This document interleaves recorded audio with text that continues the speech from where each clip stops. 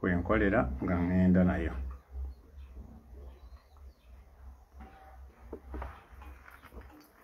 Gye muli kamala okuyitawo wano kikwakwayo kipayipayo kweri kwemuli oba yo teriiko just kipayo mpitiddeko wano kipayo ndi mu nnimiro nzirugala ndi byange naye munnanga ate ebintu bwe bigwawo ebyensi mba nina okubawaayo breaking news ngenda bawa just breaking news details mujja zifuna olulala oba gye bujjako essaawa gye zijja naye kino kyoka nkibawe nenga mwasuze mutya mwasiibye mutya lwaki mbuuza mwasuze mutya waliwo abakazuukuka bali mu China waliwo abayebasse essaawa zino nenga mugamba mutya kansulenti muli bulungi embeera ekifaananyi bwe kiba si kirungi nnyo nange kennyini nva mu nnimiro nzirugala nga bwe mundaba ndi mu byange nange neeyiza kawogo budde enkuba etonnya nina okusimba n'okusiga naye ate bwe wabaawo ebintu ebituuse mu ggwanga nteekwa okujja okubibagamba then ate nzireyo njoki ebisubi ndi mu kugira bukusiga mbeera bwetyo tulina okwebereramu naye nga mugamba mutya abali ku Map Media TV map kabwejjumbira nze kennyini waliwo ebintu by'owandiika ebiseera ebisinga n'olaba nga okubiwandiika tekumala ng'oteekwa okujja okubiyisaamu ko katonotono. Is clear. Okay, kirungi nti kiri clear, kikoze bulungi nnyo. So, embeera eri mu ggwanga gwe muganda wange ali emitala w'amayanja n'ali mu ggwanga oyinza okuba nga toyina kyowategedde olumu tubiteekayo n'otabimanya naye byaddala bino bye tuliko byaddala. So buli bwe wabaawo message yonna eddoboozi lino lijja kunsumbwa Kamalu lijjako wano waggulu okay ndowooza ndigyeko eddoboozi lijja kunsumbuwa wano abaganda bange olunaku olwali lwakumeka ndweradde n'okulwerabira lwakubiri olunaku olwali lwakubiri olunaku olusooka Museveni tannafa sibyenzizesize kubika olunaku lubadde nga bwe lubadde era obwedda lutambula nga bwe luli naye mmwe nga mululabanga bwe luyina okubeera naye nga si bwe luli Uganda tumumanye nti tuyina ebifuga Uganda ebintu ebifuga Uganda tuyina judiciary tuyina parliament tuyina simanya state tuyina bikyamasiga ngaago ana obaana bwegatyo naye ebyo sibi ebindeese nzize kutunuuliza nti olunaku olwaleero mujjukira olunaku lwatogikwatako olunaku lwatogikwatako President Robert Kyagulanyi bwe yali mu parliament abasajja ne basalako parliament nga bagezaako okulemesa parliament okugenda mu maaso n'olunaku olwaleero wembagambira bino gye buvuddeko essaawa emabegako katono speaker wa parliament oba muyite deputy speaker Tayebwa awaliriziddwa okuyita court bayita batya sergeant of arms okusobola okufulumya abasirikale ababadde bawambye parliament olunaku olwaleero naye nga mmwe bwe mujja okitegeera n'abajja kiwulya bajja kiwulya kibadde kya mumpolampola kya mangu abantu abalala balime kitegeera naye parliament olwaleero erezzeemu ewambiddwa nga bagezaako kiki nno kye babadde bagezaako kiki kye babadde bagezaako okwewala olunaku olwaleero ab'oludda oluvuganya gavumenti nga bawakanya enkwatibwa gye bakwatamu abantu baabwe nga okutandikira ddala ku His Excellency Robert Kyagulanyi Ssentamu bwe yakwatibwa ku kisaawe Entebbe olunaku olwaleero bazze okuwaayo basabe parliament okuzanya akatambi ka His Excellency enkwata gye bamukwatamu n'okuzanya akatambi gye bakwatamu ba Secretary General n'okuleeta obutambi enkwata gye bakwatamu abaana naye embeera ebaddewo embwa waliwo n'abadde wano awandise wano ekigambo nti obubwa bwa Nuupu okay tuli bubwa ne tubawe wano obubwa kabubawe bye muyina okuwulira ekibaddewo olunaku olwaleero memba wa parliament wa county gwe bayita Isaac wa NRM avuddeyo n'agamba nedda tetugenda kukkiriza kuzanya katambi ka His Excellency Robert Kyagulanyi Ssentamu nga bamukwata ku kisaawe Entebbe, neither okukwata obutambi buno okubuzanya mu Parliament nga bakwata ababaka ba Parliament, abakungu oba n'abantu abawagizi ba National Unity Platform. Obwo kikafuwe wano tetukikiriza, tetugenda kubuzanya. Speaker, Deputy Speaker afuddeyo n'ategeeza n'agamba nedda ssebo, olaba twazanya akinyabatama, erinnya eryo kinyamatama kati tekiba muba mulaze okwekubira bwe tutazanya katambi kano. So akatambi ka Kyagulanyi kazanyibwe, akatambi ka His Excellency Robert Kyagulanyi Ssentamu n'ababaka abalala buzanyibwe nga mumboleese. Amangu ddala ago kulira oludda oluvuganya government, his Honorable Mathias Mpuuga avuddeyo n'ategeeza Parliament n'abategeeza nti muganda wange ogenza okwogera okuzanya akatambi kano nga avunaanyizibwa ku IT wa Parliament, avunaanyizibwa ku IT ya Parliament oyo ayina okuzanya obutambi nga bwe bazanya akakinyabatama akazaake ne kinyamatama. Omusajja oyo awambiddwa tali mu Parliament essaawa zino.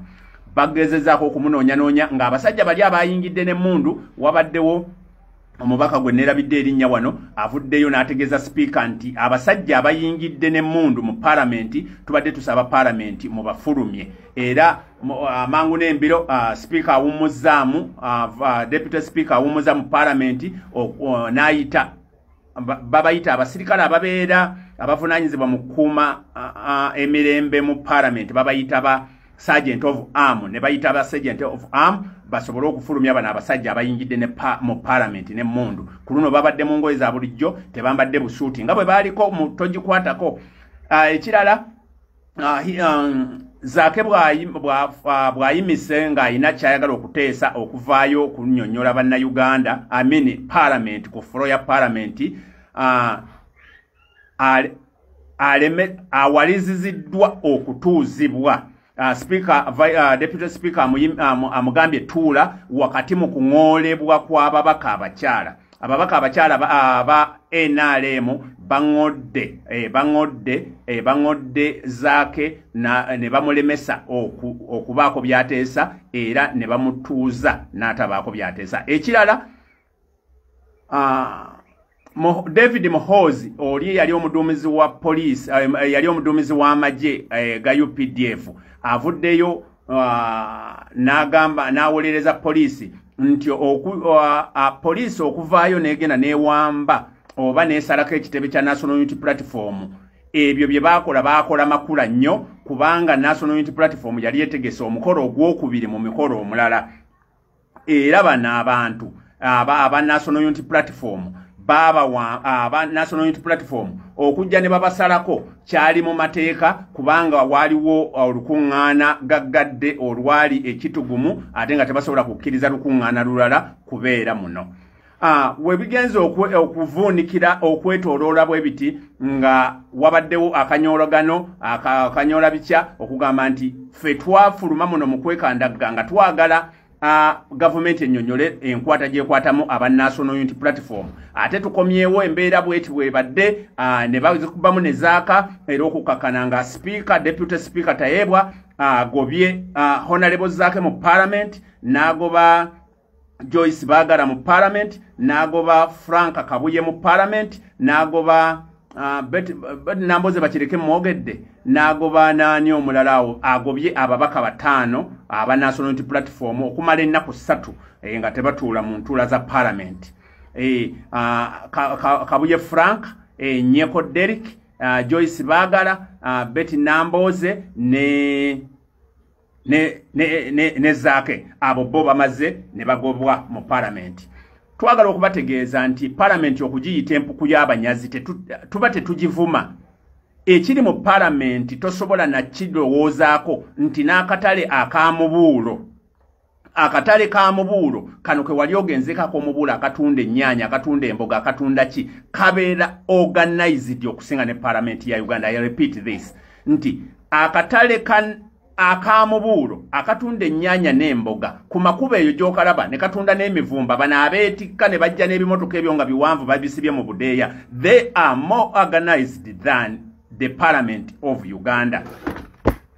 Ebyo nno bye bigudde mu palamenti n'amawulire abalala mujja kuba mugafuna agagenda okwekuusa ku mbeera eyo eri mu palamenti. Bwekyo bweri palamenti olwaleero esaliddwako mu mbeera yonna yonna ebaddewo. Ba National Unity Platform okuyita mu mwogezi waayo Joel Ssenyonyi bavuddeyo ne bategeeza ne bagamba nti tebagenda kuddamu kukola kugenda mu nsonga za Wagandya ne Human Rights Commission.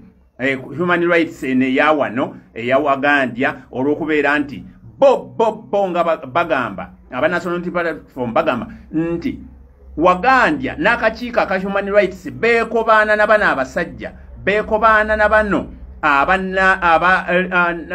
National Resistance Movement okusobola okubeera nti abantu baabwe bawambibwa. So tesobola kutwala musango Wagandya ate n'obeera ng'ofuna obwenkanya kubanga ababakwata ate be baloopayo ate nga nabali bennyini abakakiiko National Resistance Movement NRM yebawa emirimu. Ekirala ekiringa ekisembayo nabagambye mbiyitamu kipayo payo Wagandya oba Wagandya gonna amanya na bagambye mbiyitamu kipayo payo nti mbawa breaking news kubanga abamu muyino genda owa SP esaawa ze ziweze sagala muyingirira mu dakiika ze. Ekirala kyenjagala bagamba amawulire olwaleero era getufuna banka eya Centenary Bank nayo yegasse ku Equity Bank. Ate ng'ezo ze twakamanyako. Gwe muganda wange bulijjo tukugamba ebintu bino n'obiyita nti toli mu politikisi naye atali mu politikisi otereka mu banka. Twavaayo luli ne tubagamba mwalaba akatambi ffe tulaga butambi twalaba omusajja omu ng'akaaba nga ssente ze zivudde ku Equity Bank. Olunaku olwolwali ne tugamba abantu ne bagamba twesiga Centenary Bank nga nange mwendi. Olunaku olwolwali era tufunye akatambi ng'omukyala ssente ze zonna teziriiko. Tusiba tubagamba nti bw'oba toli mu bwangu nnyo funa bw'okwata ssente zo ozigulemu ebintu ebikalu ebitegeerekeka gamba ng'amataka ate baleme kukuguza lya mpewo.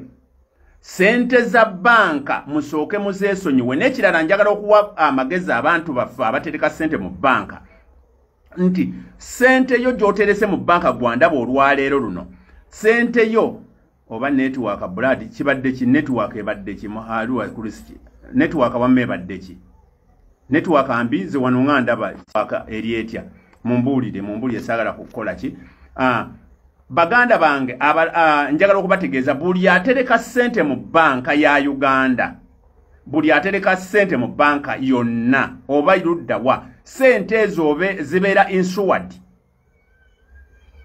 Network kiriya wammakale bali abanyampi babeerako ne baasama bwasami naye natamu omuntu ayogera ekigambo network nga mbadde enkola baba banoonya oveeko. Wamma thank you very much.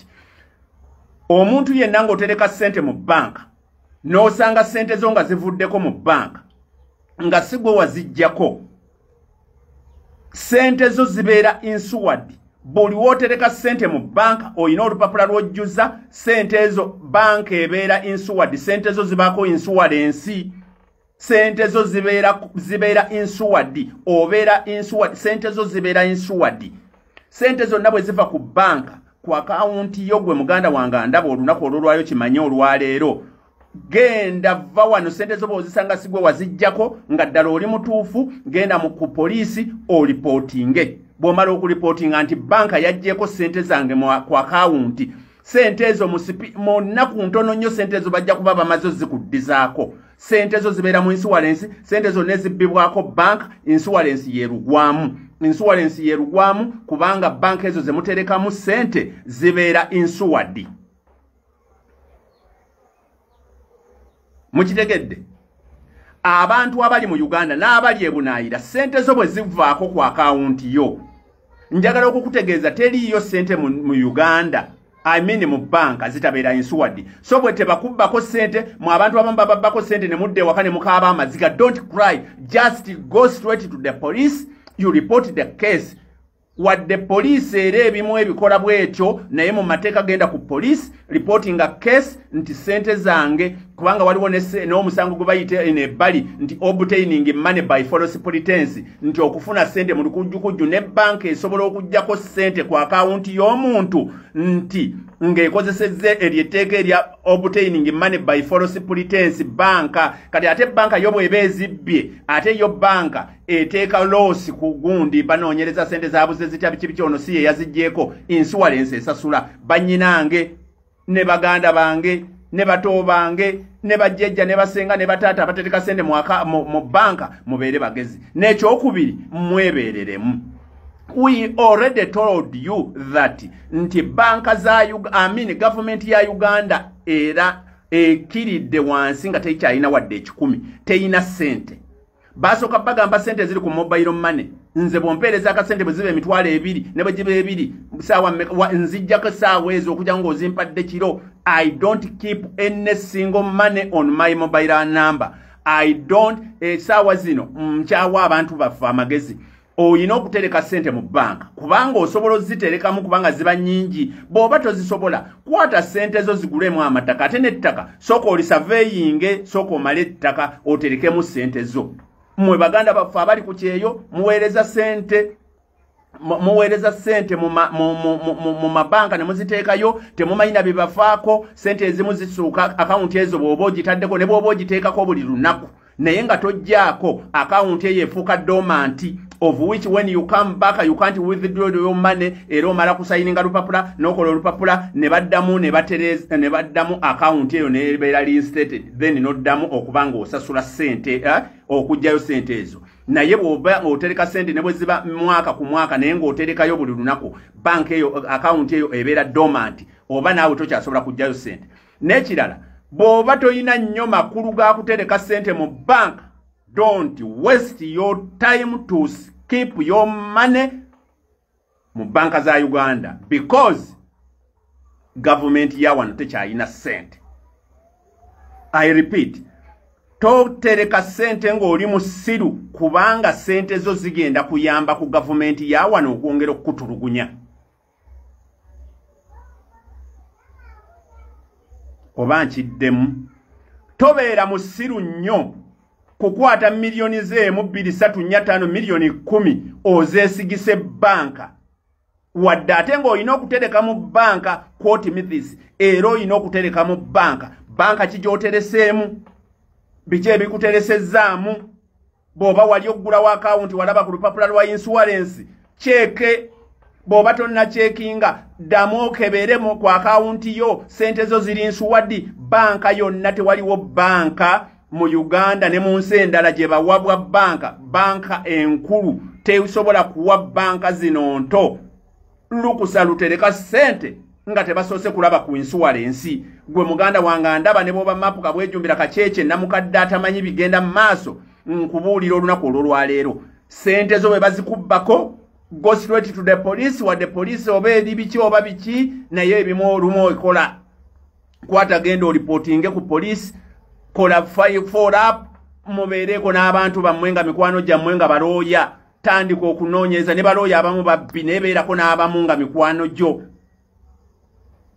Abantu tuzze tubagamba mutugamba temuli mu politikisi mukola musimanya sente zammwe mukola sente muzitereka simanya mwe muli bulungi mugenda mu kikubo mukola obusente abamu muri abanakadama baffe baganda baffe banyinaffe mwatandika kutuvuma sente zammwe muzitereka ne tubawolereza bazitadde mu NSSF bazibbye zijje mu banka bazibbye baganda baffe ne mutuvuma kakati mugamba temuli mu politics ndabyeyo bannaffe baganda baffe banyinaffe nga batuvuma bagamba ffe ebintu byaffe tuwagira mu 7 banange era tetubagana kuwagira buli omu awagire gwayagala ne naffe tujja kuwolereza batwagala kati esaawa zino mmwe mwennyini sente zammwe baganda bange banyinaffe baganda baffe sente ze mutereka ku akawunti tetubagambye tetuvuma banka tujjayo bujja puruufu nti oli yakaabira mu Equity banka neevaayo neekola ekiwandiiko munnange nno ebakubbangako simu nonyereza simu yeyo oleme misplacinga kubanga kati basobola okubbako sente. Ani yakulimba mbu simu yange bwegwanga kuliko mobile money ku simu nti bajjako sente. Unless nga nakwata pin nga mbeera logged in anytime at any time. Oba mukitegeera? Banyinaffe excuse me. Banyinaffe mutuvuma kituufu mutuvuma twasama kale katwasame naye nze sente zo sizinkwatako. Sente zo sizange, sente zo zizo nevaamu obusiru. Bajjajjaffe baterekanga sente mu bibokisi. Bajjajjaffe baterekanga sente mu masiringi ne bazitereka luddawa. Omuntu eyaziba kwekuzaayo yali Museveni. N'otwala akakadde ne bakuwaamu siringi 1,000. Naye sente ezo zaabeeranga mu bibokisi, sente ezo zaabeeranga mu bikebe, zaagulanga amataka kati ge muli mu kutunda. Abantu abo bemuyita abasiru abataasoma baterekanga sente nga si mu mabanka ne bamala ne bagula amataka. Bwe baagulanga amataka geego ge muli mu kutunda ne mugula poloti ge mutunda ne mugula boda ne mutunda ne mugenda mu Bwakadaama ne babakubirayo ne babatundamu ensigo geego boda ne babakuba obutuyondo. Abo bemuyita abataasoma baterekanga sente waabwe. Kati gwe oli mugezi nnyo ate otereka sente n'obusiru ogulawo akawunti n'ogenda bugenza mu opening an account tojjukira na next of kin wateeka kaani just wadowooza bulowooza kulinnya ne next of kin bakubuuza azifu gw'ovuddewo ogenze ani ali responsible mu sente ezo, sente zaani azivunaanyizibwako. Era mmwe temufaayo na lunaku kukebera nti banka eneetwala buvunaanyizibwa bwa banga ki okukontakitinga nannyini sente eziri mu banka nga tekyamulaba. Bw'oba tokya bankinga tokya withdrawinga nenga sente zo kweziri banka eyina limit time kwekubirira simu nekutegeeza nekugamba munnange gy'oli bwe kukubira simu emirundi nga giijo nga tekufuna ebyaddala ng'emenya akabokisi ng'ejjamu next of kin ng'emukubira ng'emubuuza gundi omuwulizaako nti asityamuwulizaako yafa. Awo nga batandika next of kin okuprocessinga. Abantu abamu muli basiru mugaggawaza banka na gavumenti ya wano. Bw'abantu bammwe bwe bafa ba next of kin be muteekayo muba temubamanyi na bamanya. Oddira next of kin n'oteekayo boyfriend wo, n'oteekayo girlfriend wo, just girlfriend n'omuteekayo, just boyfriend n'oteekayo. Teekayo kale mukyala wo owaawaka maama w'abaana muteekeyo. Teekayo taata w'abaana oyo muteekeyo. Teekayo muganda wakuvunaanyizibwayo muteekeko. Va mu bantu ab'ekisirusiru bateeka ku next of kin. I'm repeating. Muve mu kubeera abasiru, tuve mu kubeera abasiru. Eno Uganda weeri akasente k'ekinaku ke kagenda okukola okugula tiya gasi n'emmundu basobole okukuttira omwana wo, basobole okukuttira bbaawo, basobole okukuttira nnyoko, basobole okukuttira kitaawo, basobole okukutta gwe wennyini ku ssente zo gwennyini omusiru. Nzize na breaking news ebirala bye muwulidde. Nsookedde ku Parliament mubiwulidde na bino bwenkomye. Lwakuba nti sazze kubeera nti olwaliro live nti nagikoze. Nenjagadde kulabula nti bw'oba toli mu politics kituufu toli mu politics era naffe tetukuyise. Naffe tewaliwo yatuyita mu politics twalaba bulabi nga tuli mu politics. No one invited me. Nalaba bulabi nga ndi mu politics automatically ne byenjogera bino bwe biba tebikwatako sente ziri ku politics. Bw'oba tomanyi bya politics insurance eri governing bwa government, insurance erina okusasula governing government, institutions zonna nga banka government ya Uganda evunaanyizibwa kyenkanyi ku banka zonna eziri mu ggwanga kubanga Bank of Uganda yewa olukusa yewa license bank eyo gye bakubbiramu. Ulira byange oba towulidde byange gwomanyi sirya wuwo tolya wange nze kompadde kendya nange kenkoze kendya. Naye banyinaffe abali ebweru wa Uganda muveemu obwasamu mu kifo ky'okutuvuma n'okuvuma abantu n'okugamba gwo nga bakuwadde $5,000 ono akubuzaabuza akuwadde $5,000 naye nga wansi ali mu kubbako $5,000,000 akuwa 5 wansi akubbako $5,000,000. Beera mugezi. Nze ndi mapu kabwejumbira. Banka muzegendereze. Bw'oba okola form ezo zojjuza ngo opening up an account. Read properly. abantu abasinga bwe tubawandikira ebigambo ebingi temubisoma musomako waggulu ne wansi wakati ne mulekayo aweewa tewe batubbira the same applies ku muntu eyeewola osoma waggulu n'osoma wansi n'osayininga sente bazikuwa kawungeezi toyinza na kumanya birimu bakuyita nga wasaba dda sente ne bakutambuza teacher musomesa n'ogenda okusaba okufuna sente bakuyita saawa 10 bw'otuuka baba banaatera okumereza ne boda ogireka ku kkubo n'osayininga osayininga ne by'osayininze nga tobimanya ogenda okuvaawo nga n'omusomesa omuwaddeko sente ate omuwadde kuze bakuwoze n'omaliriza nga ebintu byo byonna babibbye tubeeremu amagezi nga tuli mu situlago tubeeremu n'amagezi ag'obuntu akumata kumira mpeera mbadde map kabwejumbira mugende wa teacher wani wa ASP jali eyo simanyi byanabawa nzize mu ssaawa ze naye akumata ebyo byonna mbibagambye nganze mbivunanyizibwako nganze tebivunanyizibwa ku Map Media TV nga yo nze ng'omuntu nze gwe bivunanyizibwako ate mbawa bya bwino video efulumye nga omukazi akaaba Centenary Bank yaggyeko sente ze 0 tekukyali Equity Bank yafulumya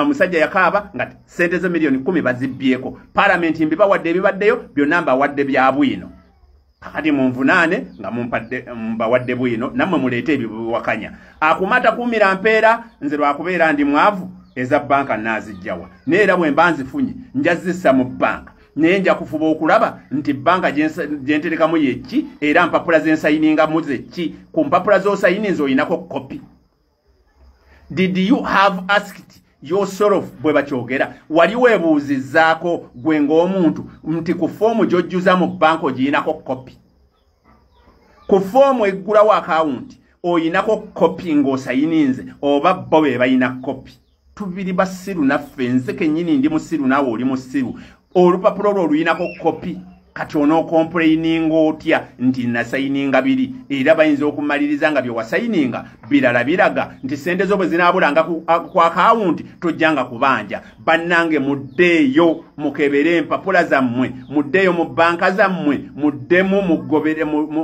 mulaba akawunti zammwe ezo muzizze bupya mutegeere ne sente zammwe oba ziri seefu ne bw'olifa nga zinaagenda ew'omuntu akuyinako obuvunaanyizibwa abantu bangi mugaggawaza abantu mugaggawaza banka ne gavumenti eziriko lwa busiru bwaffe sente zibeera ku ATM zibeera ku ATM no sente zibeera ku mobile money nga gwowe gwoyina pini gwoyina obuvunaanyizibwa bwa gundi n'ogenda n'ofa accident nga toyina na bw'osobola kumanya sente zo ziva zitya n'ogaggawaza ze MTN ne ze Airtel ez'abagwira ze tutamanyinako lwakubeera nti gwe mu bwongo obwo wakiteekamu nti omwana wo n'omukazi wo bonna babbi oba baawo n'abaana bo bonna babbi teryamanyi pini teryamanyi kyalina bannange mwebereremu twebereremu nga tugenda mu bukulembeze obupya obwa His Excellency Kyagulanyi tubeeremu amagezi bwe tubeera mu bukulembeze obwa His Excellency Kyagulanyi tetujja kugenda kunonooza bantu bano ababadde mu gavumenti bakole mu gavumenti eno kubanga be basomye musomese abaana nammwe muddeyo